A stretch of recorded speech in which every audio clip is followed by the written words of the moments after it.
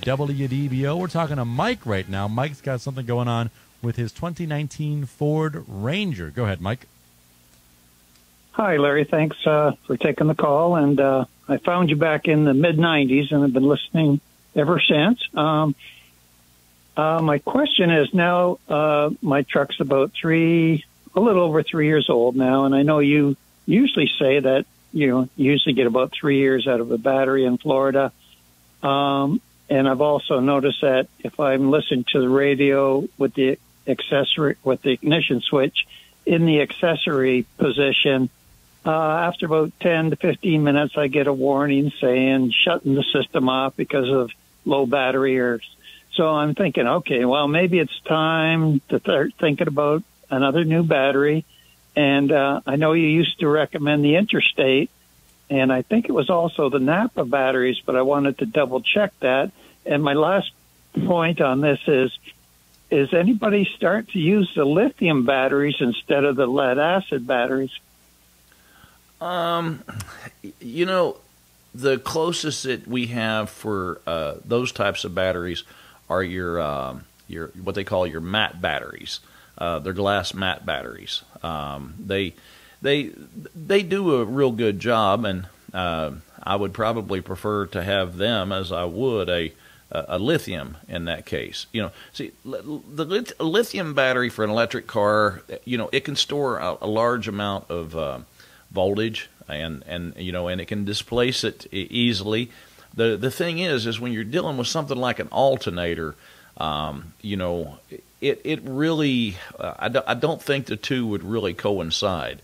I think you would have electrical problems if you were to try to run a 12-volt system off of a lithium battery. It would be interesting. I have never done that, but it would be interesting to see what happens and how an alternator would react to it.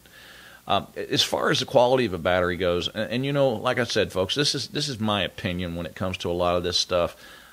We used to sell Interstate batteries, and something happened, seemed like quality-wise to them. Whenever at one point they went, usually it was automotive shops. That's all there was as far as who carried an Interstate battery. If you were in an automotive shop, they typically wouldn't stock an Interstate battery.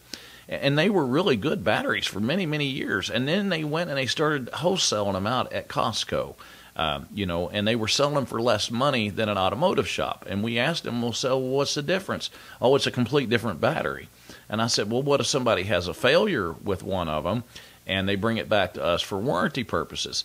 And they said, oh, you can't take back a Costco battery. And I said, well, why is that? He goes, well, they're downline batteries. I'm like, so wait a minute, you're selling a cheap version of a battery that the automotive shops are selling that basically built the brand name and the dependability factor of Interstate? And the answer was yes. I'm like, okay, now this is going to be real interesting. So you're going to sell junk batteries, and we're going to have people coming back to us that we can't help because they have to go back to Costco.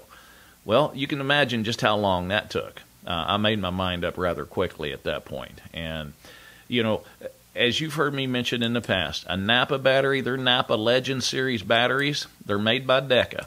And those are some of the last hand-built batteries they are in the United States. And they are very, very good batteries. It's the only thing I'll put in a boat because I can get 3-4 years out of them in a boat as opposed to maybe 1 year in any other application.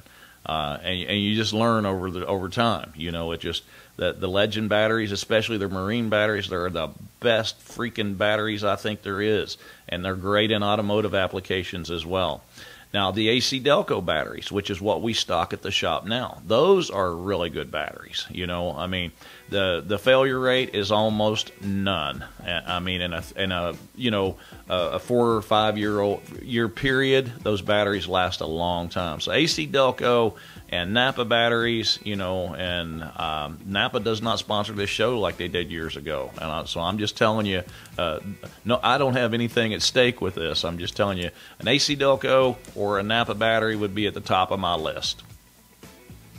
Thank you so much, Mike. That opens up a line for you to talk to Larry out of this break. 844-580. Hi, folks. Larry Perry here.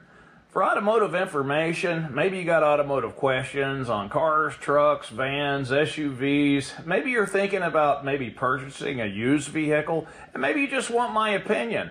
Tune in to the Magic Mechanic radio show every Saturday, 3 to 5 p.m. on wdbo.com.